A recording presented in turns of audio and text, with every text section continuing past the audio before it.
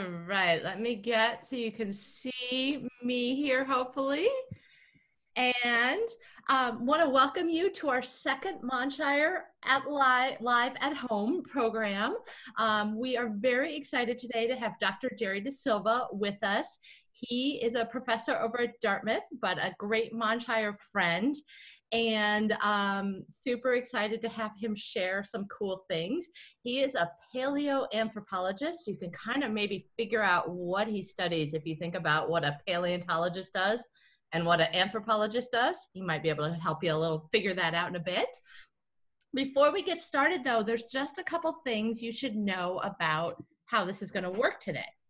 So this is a webinar format, so you're only going to see me just for a minute here, and then Jerry and some of his family in a minute here for most of it.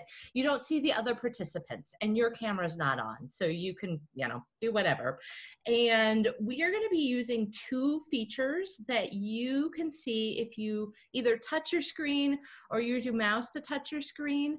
The two features that we're going to use, I think you'll see them show up at the bottom, are the Q&A. So if you have a question, please type it in there. It helps me keep track of all the questions. And then I can let Jerry know that there is a question that comes up. And then we also can use the chat. So if you want to answer something or have an idea or just think something's cool, go ahead and throw that in the chat. There's a third function there called the hand raise. We're not going to be using that today, so don't worry about that one. Occasionally, we'll have questions for you that will pop up on the screen, and you'll have to answer them using that. So we are going to, here in a second, I'm going to pass it over to Jerry and let him introduce, and then as questions come in, we'll start to throw them towards him as well. So let me just switch this over, and Jerry, you're on. Hi, everyone. Thanks for joining us for Montshire at Home. This is my son, Ben, and I'm surrounded by bones here and by fossils. As Amy said, I'm a paleoanthropologist, and that's a fancy word that just means I study ancient human fossils. So we look like this today. This is what our skull looks like, but we find fossils that demonstrate that long ago, millions of years ago, we looked more like this, with the smaller brains, snoutier faces, our teeth were a little different. And so every year I travel to Africa. Yep. Every year I travel to Africa to try to find fossilized remains of our ancestors. But along the way, we find bones of other animals, lots and lots and lots and lots of bones of other animals. So when we find these ancient bones, we have to try to figure out what they are. And the first question that we usually ask when we find a fossil is not what animal is it from, but what part of the body is it? Because it turns out that heads look like heads, look like heads, look like heads, no matter what animal you are. That you can find places where there are eyes, where there's a nose, where there are teeth, where there are ears, and where there's a spot for the brain. And so you may have seen the video that we posted earlier in the week, where I showed this skull here, which was a coyote skull, and illustrated beautifully just a moment ago by Rebecca, I believe in this kind of pose as well, with the howling pose. Even though this is shaped differently from this one, we can still tell it's a skull, right? Because you've got places for the eyes, there are teeth, you have places where there's the brain, right? And there's a long snout on this particular creature, which tells us that it's well adapted for the sense of smell. And we know dogs can do that, right? They can smell things really well. So we can use— This one has a bit of a snout too. Exactly. So we can use what we know about animals today to try to answer questions about animals that are long extinct, including ancestral humans. And so I think there's a poll question that Amy can put up where I want to know by the end of this, if you're interested in seeing the oldest fossil that I have here that I've brought back to my home from my lab, or the biggest bone that I have. And it's so big I couldn't even fit it in my house. So it's outside on my lawn. So go ahead and take a moment to look at that poll and answer the question of whether you want to see the biggest bone, the oldest bone, or, oh geez, I guess you can choose both. I know. I gave them the option to choose both because it's too hard to choose. I know, it is, it is. Well, they're very similar to each other. They're related to each other. All right. So you have just another couple seconds to vote if you haven't yet. And let's see, a couple more people still waiting to vote. And here I'm going to end the poll and see what we've got. So, just like well, look at that. Can't choose. Oh, only 8% for the oldest. That pains me as a paleontologist. For those 4 of you that voted for that, maybe you want to go into paleontology, you want to study fossils, that would be great. But I'll make sure you see both by the end. So we can learn so much about bones. Bones tell these amazing stories about animals living today and animals in the past. So for instance, I just had our coyote friend up here, and notice that it has those big canines in the front. So the teeth of skulls can tell us about diet. They can tell us about what animals eat. So those canines in front, and notice those forward-facing eyes, right? The eyes right in front, eyes in the front hunt. So animals like this with their eyes in the front and their big canine teeth are going to be hunters. Whereas we'll find skulls of other animals like this one, right? Where the eyes are not quite in the front. They're not looking forward. The eyes are more on the side. You see? Eyes on the side, hide. Eyes in the front, hunt. Eyes on the side, hide. So this is from an animal that also has a really long snout, right? So it has a good sense of smell. Big eyes, good sense of sight, looking on the side though, so they're not hunters. And there are no canine teeth, there are no fang teeth. In fact, the teeth are all flat back here, and they're going to be useful for chomping on vegetation and chomping on vegetation, people's flower beds they like to go after these days. And so this happens to be from a deer. So we have all of the skulls that I'm going to show you for the most part are from New England. And so we've got hunting animals here like coyotes, and then we have, so these are carnivores, and then we have herbivores like this deer. And Jerry, I throw a question your way. Oh, totally. Yeah, let's do questions. So yeah, we've got a couple here. One, somebody was just wondering if you were showing real skulls. I am. Yeah, so I am showing real skulls, except for the human skull. This one is plastic. Exactly. So we never show real human skulls in demonstrations like this. And this one is foam. Exactly. So the fossils that we find are so precious and so important that the fossils remain in the countries where they're found. So this particular fossil was discovered in South Africa, and it's in a vault, protected vault in South Africa. So this is just a replica, a cast. All of the others that I have here are indeed real bones. In fact, and we can put up the next poll question after I show you this one, this tiny little bone here was discovered just a couple of days ago by my dog. So my dog was in my yard running around, and all of a sudden it got something, and I knew it was up to something. And it was racing around, it was all excited, and it wouldn't drop what it had in its mouth. And finally it did, and it was a bone. So I want you to look at this bone. Okay, it's small, just fits between my fingers like this. Look at its shape. All right. And then Amy can put up a poll question of what bone do you think this is? What part of the body, not what animal, but what part of the body might this be from? And you can sing along while you answer this question.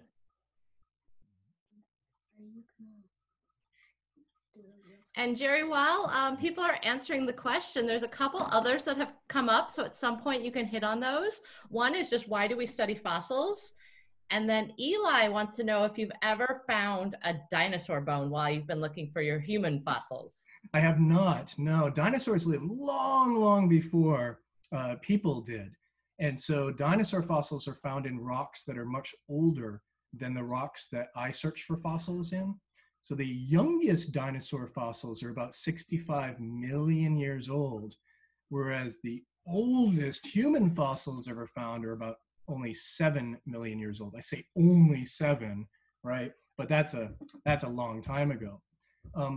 So the poll has been answered, and indeed, this is a toe. Exactly, this is a toe bone. Now, we can compare it to our own foot, right? This is a human foot right here, and this here is a toe bone. Okay, so it looks very similar in shape to our own toe bones. So if we compare this right here to our toes. Now, when you find a bone, it's good to compare it to human bones to know whether you should call the police or not, right? If you find a bone.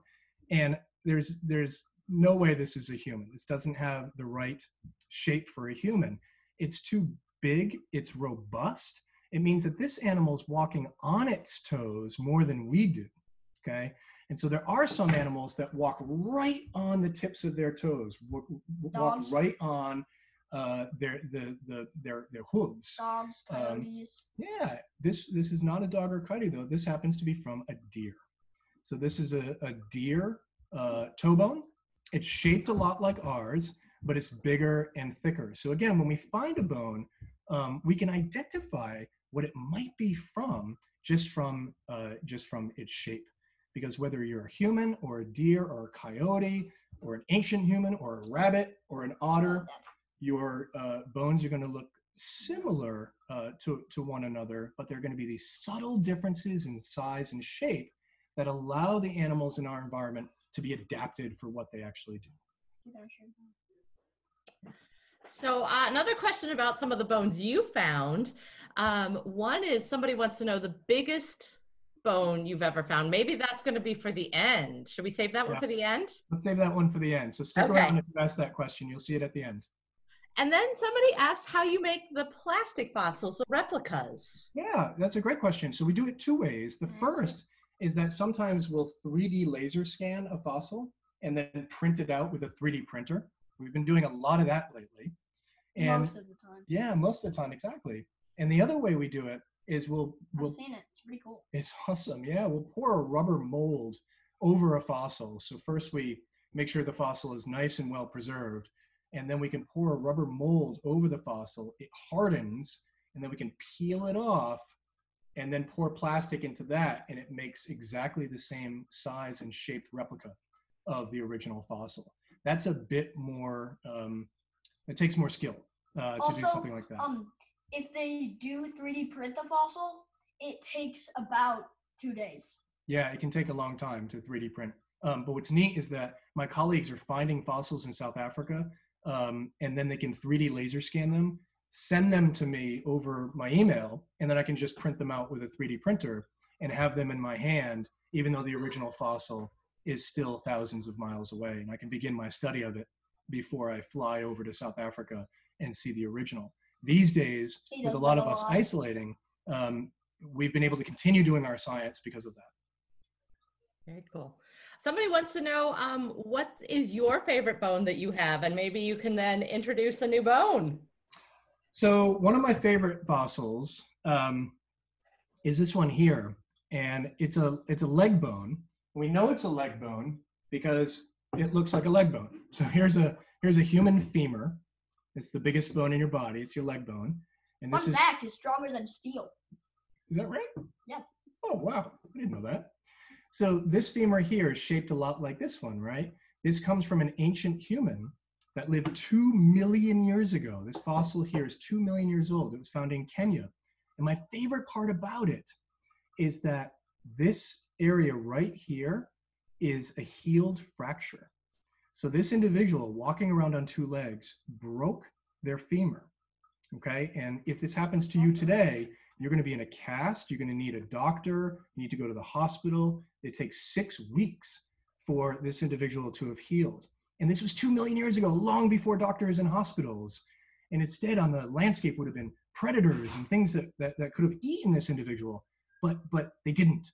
This individual healed. And what that tells me is that other members of the group probably took care of this poor ancient human after they broke their leg. And so we have been taking care of each other for a long, long time. We've exhibited compassion and care for each other for a long time. So this is my favorite fossil because it shows us very deeply what it means to be human. That's a nice shot. Cool. We keep getting lots of fossil questions. Somebody wants to know, what should you study if you want to become a paleoanthropologist? So I studied biology in college. Yeah, I study feet now, exactly. Ancient feet, fossil feet. When I was in college, I studied biology and animal physiology. I was interested in just how animals work and how their hearts work and how their bodies work and how their brain works and how their bones and muscles work. Other people study geology because you really have to know about rocks if you're going to know how to find fossils in those rocks. Like Carrabba. Yeah, exactly. Like ancient fossils, like Carrabba. One more, I'm sorry. Why don't you go ahead?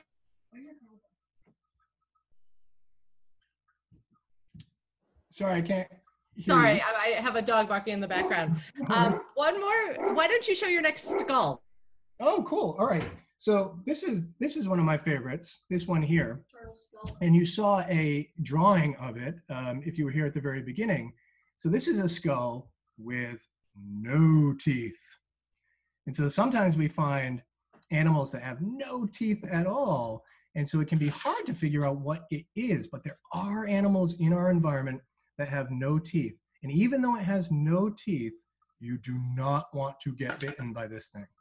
So this here is a snapping turtle. Exactly. So there's the picture. You can see those similarities, right? And you can see that you do not want to get bitten by it. Exactly. So it's got really, really, really sharp edges to its gums, to its jaw. And that helps it snap down and get its prey. Let's see, what else can we do? So one of the other things that we can look at is how different skulls are similar to each other, and that helps us understand relatedness. Okay, so remember, I had the skull of the coyote earlier, and now look at this one. They look really, really similar, don't they? And in fact, if I zoom this one in closer, they look almost identical. And it's because they're very closely related to each other. And earlier, Rebecca was making a beautiful drawing of this one howling, right? This was a coyote. And somebody guessed wolf, which would be bigger than the coyote. And somebody guessed fox, which would be smaller than the coyote. The coyote in between, size in between a fox and a wolf. And so what we have here is these are close cousins. These are relatives of each other. A small one, this is a fox, and a bigger one, this is a coyote. And so when you have skulls that are similar in shape and teeth that are similar in shape as well, then we can figure out relatedness between organisms, because the more closely related you are, the more similar you look. So when we find fossils, for instance, of ancient humans, they look a lot like us. When we find monkey bones, they look a lot like human bones, just scaled down versions of them. Small differences make a big difference in how an animal can move and what it eats, but still we can determine who's related to whom just based on the shapes of bones and teeth. Are there other questions? Yeah, so we have a couple more about where you find fossils. Mm-hmm. And somebody was also asking why South Africa, because you've mentioned that a couple times. Yeah. So we find fossils in a couple of different places. Sometimes we find them in ancient lakeshore environments. So if an animal dies on the edge of a lake and sinks into the mud there and the sand can get incorporated and actually replace the bone and turn into fossils. There are also there are a lot of bones on the beach because there are a lot of really big and scary predators in the ocean. And you can find a lot of bones on the beach, and ancient humans could use those to make tools. Okay, yeah, so all those things are possible. They can find carcasses and mm-hmm. So in South Africa, we find fossils in caves. Caves are great places for bones to accumulate. In as Ben was saying, that predators like leopards and hyenas will take animals off the landscape and then pull them into caves and eat them. And that included ancestors of ours. And sometimes we find bones that are ancestors of ours that have bite marks on them. There is a kind of famous picture. Well, it's a skull, basically. It has turn around, please. Teeth holes right here. Yes. Which means that it was probably a leopard. It was biting it, and the two front teeth were going into its eyes. Yeah, so there's some gruesome fossils that we have found. So fossil spots that we go to in South Africa, I go to caves and search for fossils there. I often can't fit into a lot of these places, into the caves, and so I just look at the fossils that other people have discovered. And then in other environments, it's more of a lakeshore environment that I work in. Ancient Somebody lakeshore. wants to know if you can find.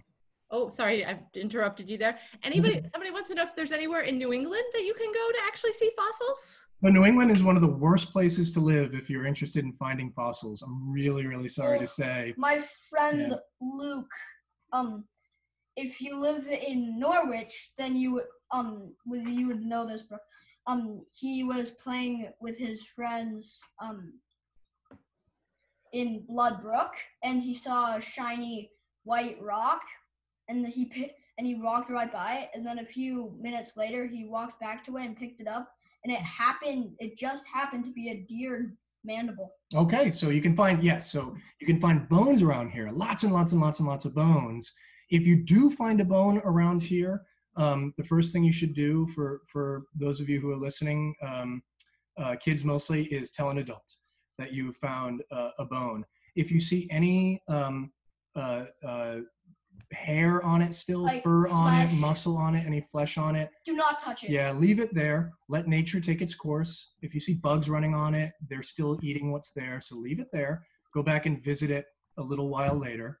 And see if all the flesh is gone. And then, but if it's bleach white, if it's all clean like this one here, then with some gloves, you can pick it up, put it in a bag. Luke didn't use gloves. He didn't have gloves. Well, you should wash your hands pretty well if you handle bones. And then you can bring it back to your house, and just a little bit of dilute bleach will kill whatever was on it, and you can keep that bone. It's really and then try to identify it. That's the most fun, is to try to figure out what it is that you've actually found. Sometimes he takes fossils home from his lab and puts them in beach. It is very stinky. It can be. So let's do the last poll. Actually, I was going to interrupt you just for a second and turn it back to Rebecca, because she has some good recommendations for fossil options in New England. And then I think actually we might want to jump ahead to the first poll that we did, because we have about 5 minutes left, and we can share that. But let me go to Rebecca real quick. Okay. Of course. And if you want to see fossils in New England, you have to go on a little bit of a road trip. The two closest ones we have, if you live in the Upper Valley in Vermont and New Hampshire, is driving south into Massachusetts. You can go and see dinosaur tracks preserved as fossils down in Massachusetts. You can go to the Dinosaur State Park in Connecticut, or the Amherst Museum in Massachusetts does have a nice collection of fossils that they found there too. Or if you want to go north, you can go way up in the top of Vermont, up into the Champlain Islands, and there are fossils older than dinosaurs there of tiny little trilobites. So you can find some fossils if you have someone who can drive a while. All right, I'm going back to Jerry, and I think at the beginning you had either the oldest or the biggest. So which one do you want to start with? Okay, I want to start with the oldest.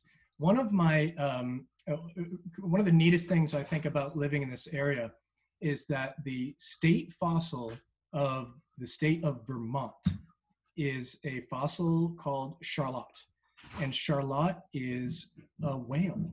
It's a beluga whale.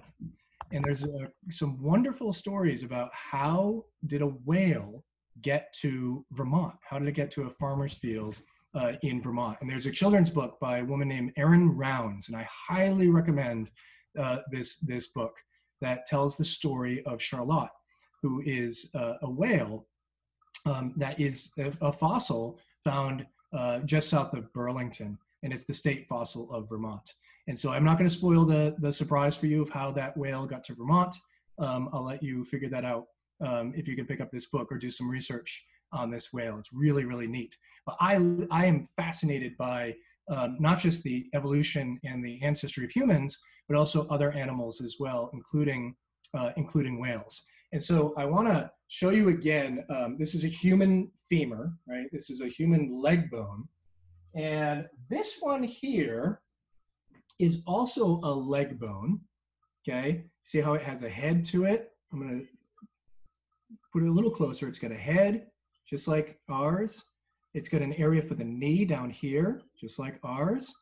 But look how squished it is, right? Look how squished that is. It's almost like you took a human femur and just, squished it down into this. And this animal here is about the same size as a human, even though it has a tiny, tiny little squished femur. This is from a seal. Seals don't walk around on two legs, right, like we do. Animals with long legs move more on the ground and can cover greater distance. This here is a swimmer with its short, stocky legs that are powerful. So when you find a femur that's short and stocky, you know you have something that has powerful swimming abilities. Digging too, but let's stick with swimming for a moment. This here is the oldest fossil that I have in my lab. This is a roughly 50 million year old femur. See, it's got a head and it's got a knee part, and it's from an ancient whale. Now, what I love about this is that today, whales don't have legs. Whales don't have legs at all. There are no feet, no legs. They've lost their legs entirely. They used to be able to walk on land. But their ancestors could walk on land. They used to be kind of like crocodiles. Exactly. So something like this, with its femur, and it had long flipper-like feet. They used to live along shorelines and hunt in much a crocodile-like way. So this is a 50 million year old leg bone from an ancient whale. It shows us that over time, whales have changed. And one of the ways that they've changed is that they've gotten bigger and bigger and bigger and bigger and bigger. And so I'm going to take you outside and show you not the oldest thing that I have, which was that leg bone, but the biggest. And it was so big that my efforts this morning to get it into my house didn't work. It's so large that I had to keep it outside. And to give you a sense of how big it is, my kids are props. And there it is.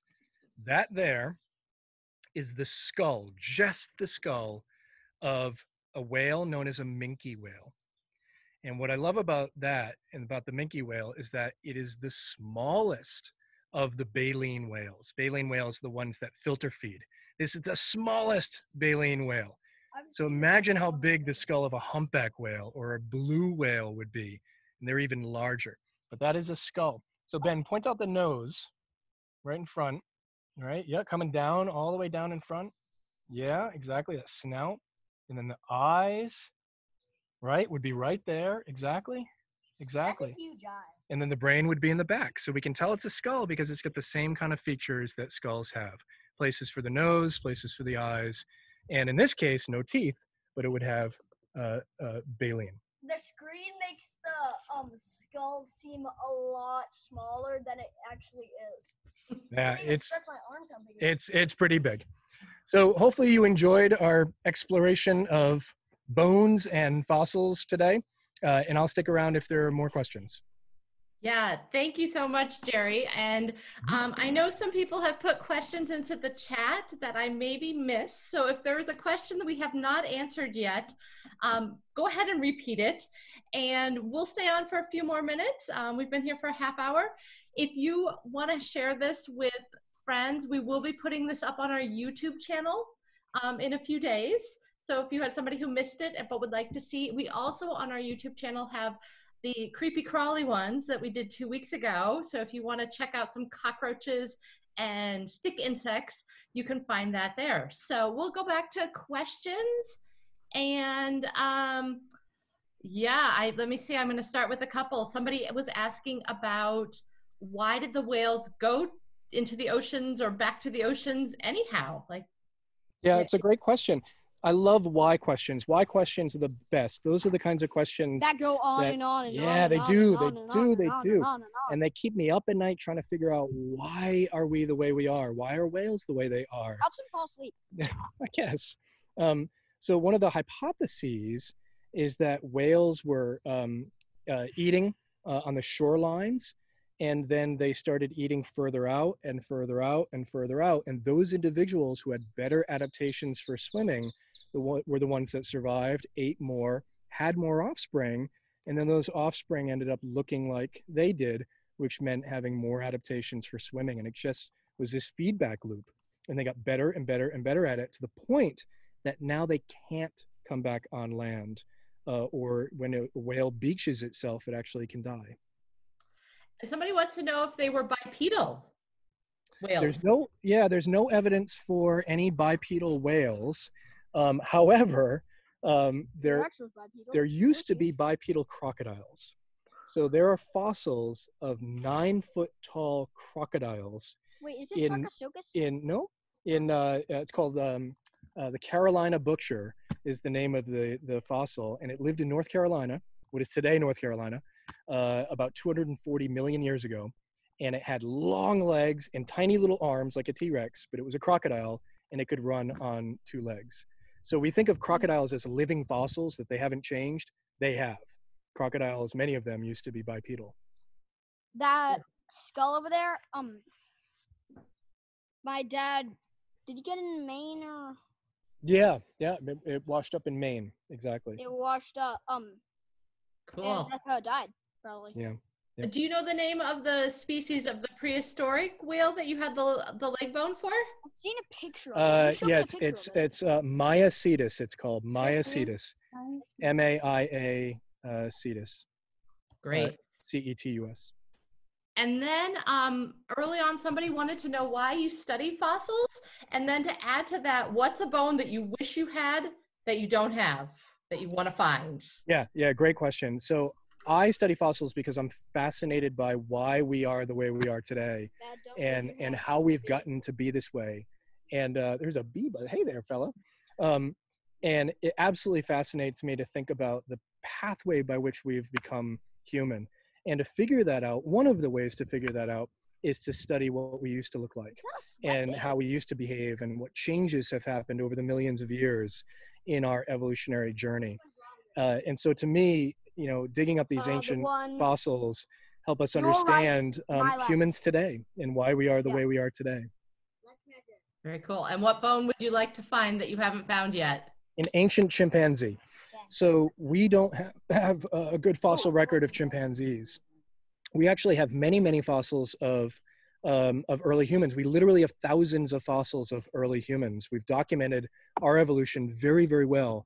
But ancient chimpanzee fossils are very, very rare. And we would love to know more about how they've changed. We have this idea in our heads, you've seen it on t-shirts, right, of a chimp turning into a human, and that's just not how evolution works. No. Chimps have changed too. We just don't really have a grasp of how much they've changed because we don't have very good fossils of them. Very cool. Here, let's let other folks ask questions, okay? Somebody is interested about, there'll be a 2-part question again. When you found your first bone or fossil, and then what's something that you could share with us that we would find surprising about fossils that we would have never thought about? So when I was in college, I found some of those trilobites that Rebecca was talking about that are up near Burlington. And those were so neat because they lived before the dinosaurs. They lived hundreds of millions of years before the dinosaurs. And it was so neat to think about how ancient the Earth is, and times in which there were, that the planet was dominated not by humans and not by mammals and not even by dinosaurs, but by these wonderful sea invertebrates. I think what most people are surprised by with fossils is that we will find lots and lots and lots and lots of fossils, or we'll look for a long time and not find many, and then we'll find a ton of them, and mostly they're of other animals. I think people sometimes are surprised by how rare human fossils actually are. And according to some estimates, and I think I would agree, I've experienced this myself, that for every about 10 to 20,000 fossils we find of other animals, we find a human fossil. And when I say a human fossil, I don't mean a skeleton. I mean a single leg bone, like the one that I showed you earlier from Kenya that had that healed fracture, or a single jaw, or a single pinky bone, or something like that. So every fossil we find is incredibly precious, and is important in telling this story of how we got to be here. Very cool. How are you feeling? You want a couple more questions, or should Sure. we? All That's right. fine. We can do a couple more. All right. Somebody's curious about what the first dinosaur was. Lots of dinosaur fans. And then what is one theory about how they went extinct? Oh, sure. So um, dinosaurs are represented today really, really well by modern day birds. Birds are essentially living dinosaurs. So, it's really fun to look at a bunch of seagulls at a beach and imagine they're dinosaurs, because they kind of are. But birds today are closely related to, the most closely related things to birds are alligators and crocodiles. And they share a common ancestor that goes back about 250 million years ago. To creatures that were reptilian in many ways. Many of them moved on two legs. And some of the first dinosaurs that we have fossils from are about 240, 245 million years old. And it looks like they moved on two legs. So we think about those sort of plodding Triceratops, Stegosaurus, Apatosaurus animals, but really the first dinosaurs were more upright and could move quickly, not quite like a velociraptor, but more like an iguanodon or something like that. So dinosaur evolution is very, very complex and very interesting. And each year, researchers find more and more and more dinosaur fossils that are helping us understand their origin, but we're also understanding their extinction, when most of them went extinct. And that happened primarily because we think of a meteor impact that happened in the Gulf of Mexico about 66 million years ago. And it would have been a horrific, a traumatic event for anything that was alive on the planet at that time. It would have been devastating. At the same time, there were increased volcanic eruptions that were happening in modern day India, a place called the Deccan Traps. And so we think that both of those together contributed to the extinction of most of the dinosaurs. And I say most because the feathered ones, many of them actually survived that extinction and lived on in our modern day birds. Very cool. All right, final question. Somebody wants to know if you've ever found a whole animal. Skeleton of an animal, yes.